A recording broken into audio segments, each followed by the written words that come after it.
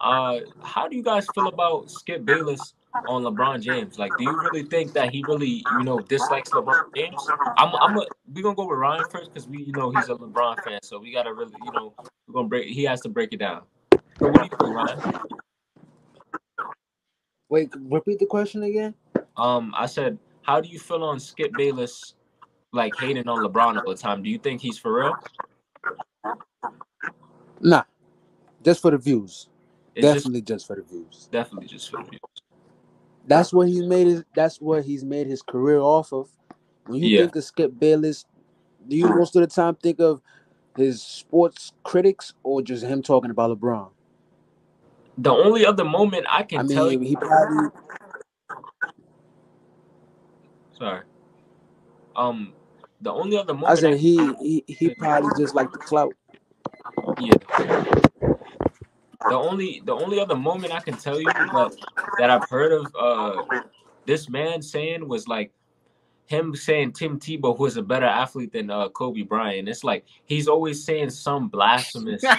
He's always saying some I forgot blasphemous. he said that shit, bro. This nigga wild, boy. He's always been saying something crazy, but the things that he said about LeBron is just absurd. Like going out, I didn't see a poll that said he's had more tweets about LeBron James than tweets LeBron ever had or something like that. I'm like, wow. I'm like, that's crazy and it's disgusting. Look, you done? You done? Yeah. All right, bet. I'm gonna cook on this, right? Mm-hmm. This is how you know a person is weird, right?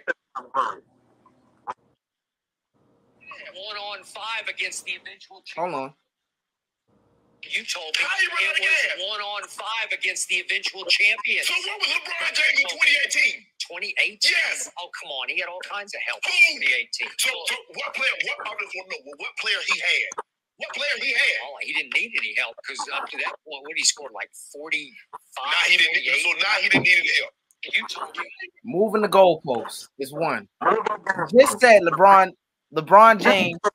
What did he say? Let's replay it. You told me it was 1-on-5 against the eventual champion. So what was LeBron James in 2018? 2018? Yes. Oh, come on. He had all kinds of help. He had all kinds of help in 2018. So basically, he was talking about Kevin Durant and giving Kevin Durant praise for what he did against the Bucks.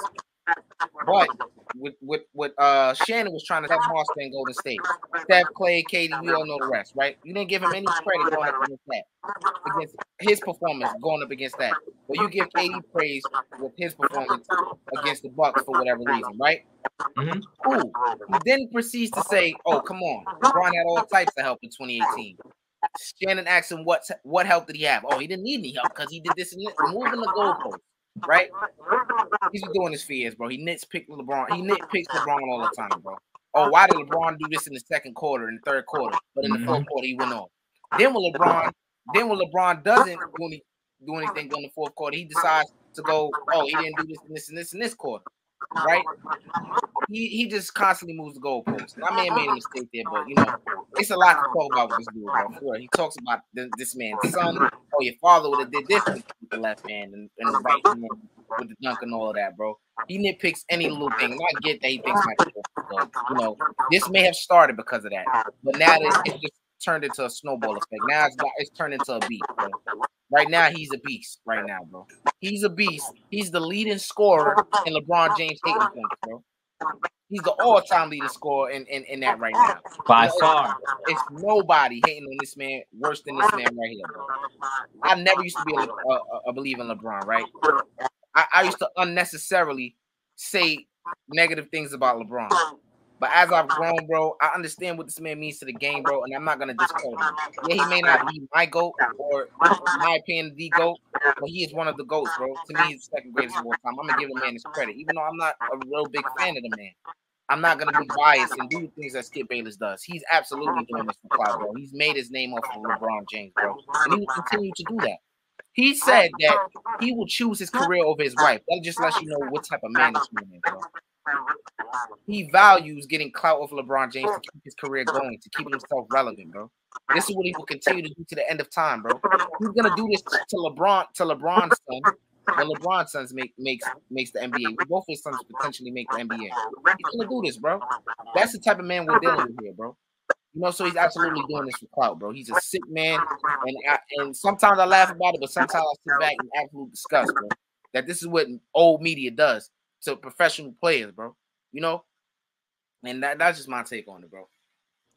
Yeah, you ain't said nothing but the truth. It's just crazy how a grown man can sit here and do things like that and say things like that and just hold a standard for, like, you know, just one of the best players of all time. And you know, it's like if you don't do it for MJ, who he thinks is the GOAT, or Kareem Abdul-Jabbar, like, don't do it for LeBron James. It's just like, nah, it's just not in discussion for him.